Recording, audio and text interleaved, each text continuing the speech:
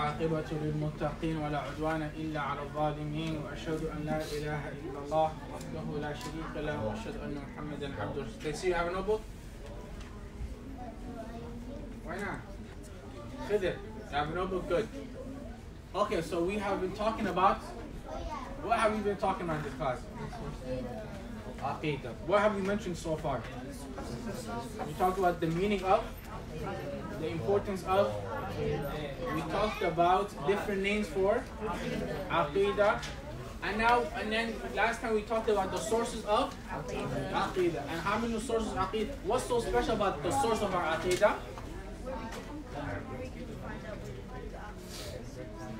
Okay, what else? What's so special about the sources of our Aqidah? Okay. Very good. That's what I was looking for. That the place of where Aqidah comes from has been what? Preserved. And where does it come from? What are the sources? We have a main and secondary. What is the main source? Qur'an, Sunnah, and then the secondary? The sound intellect and the pure what? And then we said we're gonna take each source one by. So what's our source today we're gonna take? Qur'an. So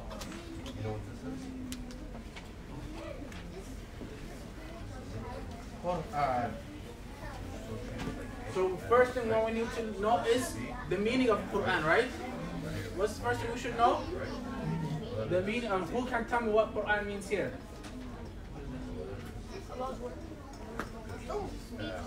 Okay, speech of Allah. Okay, what else? Who can tell me what does Qur'an mean? Munib?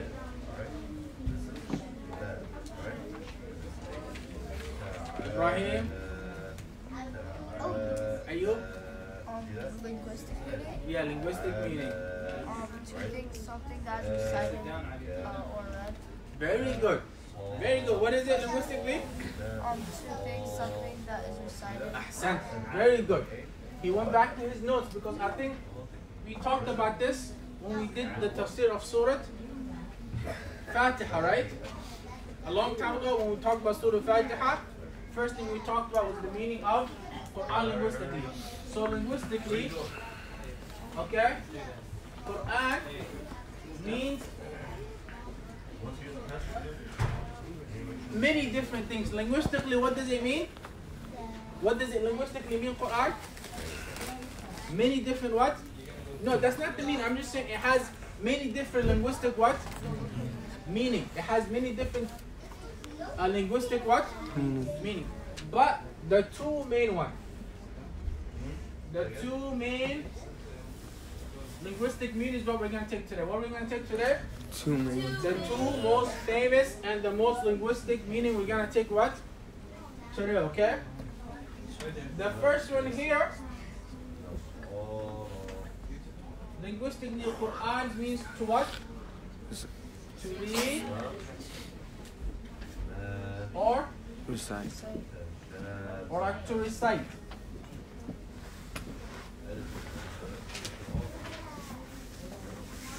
So here Qur'an means what? That which is recited and that which is what? Read. What does Qur'an linguistically mean? Something that is recited and something that is read. Allah subhanahu wa ta'ala, He says,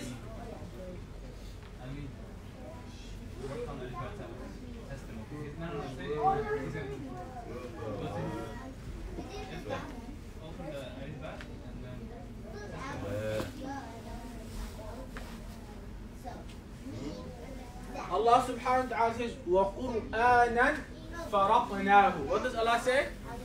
وَقُرْآنًا فَرَقْنَاهُ لِتَقْرَأَهُ. Allah subhanahu wa ta'ala says, and this Qur'an, وَقُرْآنًا, is a Qur'an which we divided into parts.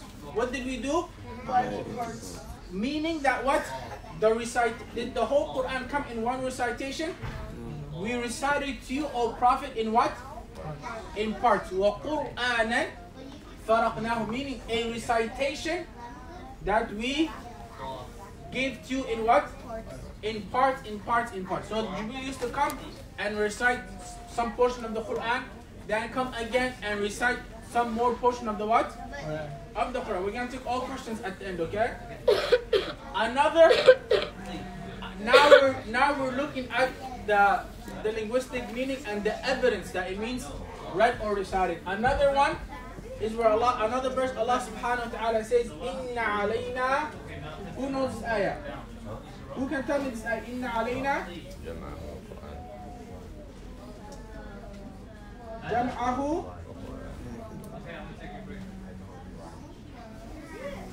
Allah subhanahu wa ta'ala also says, Inna alayna jam'ahu wa Qur'ān. Allah says, using the word Qur'an, Allah says it is for us to collect it. Jam'ahu, we're gonna collect this Qur'an. Wa Qur'an, and then we're gonna recite it to you. Yes? Huh? Oh, the meaning? Oh, very good. What is the meaning? Combine things together. The second one, right? So we didn't come to the second, but yes. So we're still at the first one, which means to read and to what? So Allah subhanahu wa ta'ala says, Inna alayna jam'ahu. Allah is telling the Prophet, we are going to what? Collect it.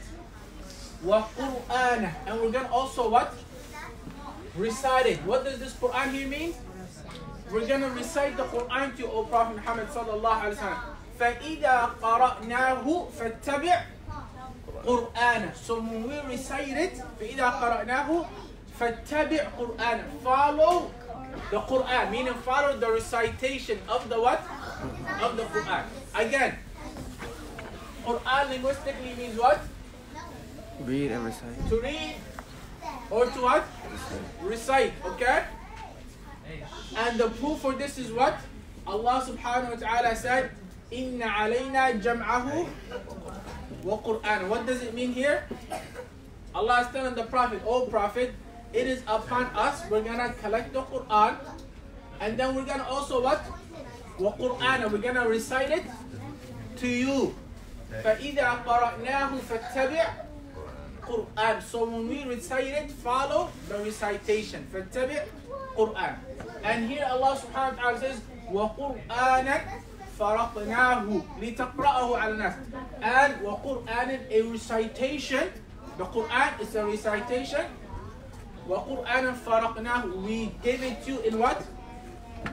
In parts, so you can recite it to the people. So that is the first linguistic meaning of the Qur'an. And we said there's two main. What did we say, guys? There's two main. So what is the first one? To read and recite. And okay, who can explain this part to me? Khidr, can you explain this ayah for me? How this means to read or to recite? Inna alayna jam'ahu wa Qur'ana. How is this ayah showing us that Qur'an means to read or to recite? Huh? Munib, how does this ayah show us that Qur'an means to read or to recite? Because like it says it on the meaning. Like, how? Tell us the meaning. It says like we'll collect the Qur'an and recite it. And so Qur'an here means what? To recite. Recitation. Okay. Now the second type. This was the first one. Now number what? Number two. Number two, Qur'an linguistically means what? To join. What does it mean? To join, to collect, to put something what? Together. To join, to have partners, to put together. You know, remember when we talked about Hajj? How many Hajj are there? Types of Hajj? No, there's 3 types of what? Hajj. Okay? One of those Hajj is called Hajj Quran. What is it called? Hajj Quran. Quran and Qur'an, don't they sound alike? Hajj Quran and Qur'an, because they have almost the same what?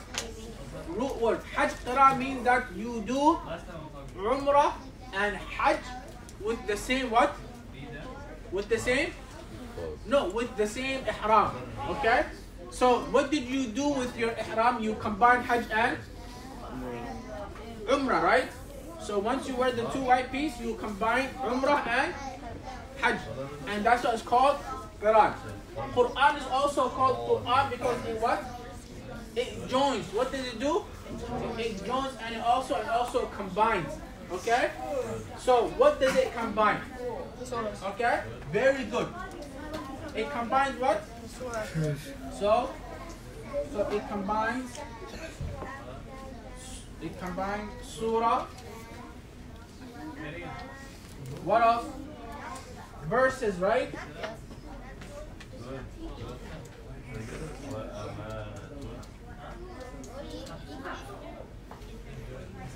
So here, see, another Qur'an means what? To join. What does Qur'an mean? To put together.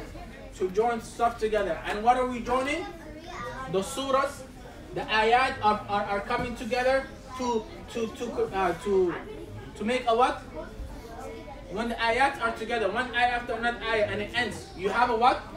Surah. When surahs are together, you have a what? A juz, right? When you have all these juz together, you have the whole Qur'an. Just like that, okay? So Qur'an means to combine surahs, verses, juz, and so on and so forth, okay?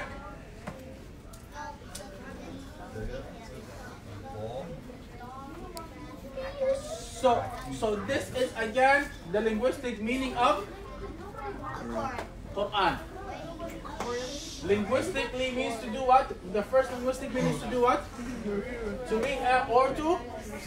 Allah says وَقُرْآنًا فَرَقْنَاهُ. Allah says إِنَّ عَلَيْنَا جَمْعَهُ وَقُرْآنًا. Also we said Qur'an means to combine. And what does it mean to combine? What does the Qur'an combine? Surahs, verses, and what? Just like what Hajj is called that has a similar name? Hajj? Qur'an. Hajj Qur'an means what to do? What? You combine Umrah and Hajj together. Once we finish the linguistic meaning, what do we go to? The technical meaning. And that technical meaning, we will talk about it what? Tomorrow, because it's almost 11 o'clock and we have to do our what? Our Qur'an. Subhanakallahumma wa bihamdik. Ashhadu an la ilaha illa anta astaghfiruka wa atubu ilayk.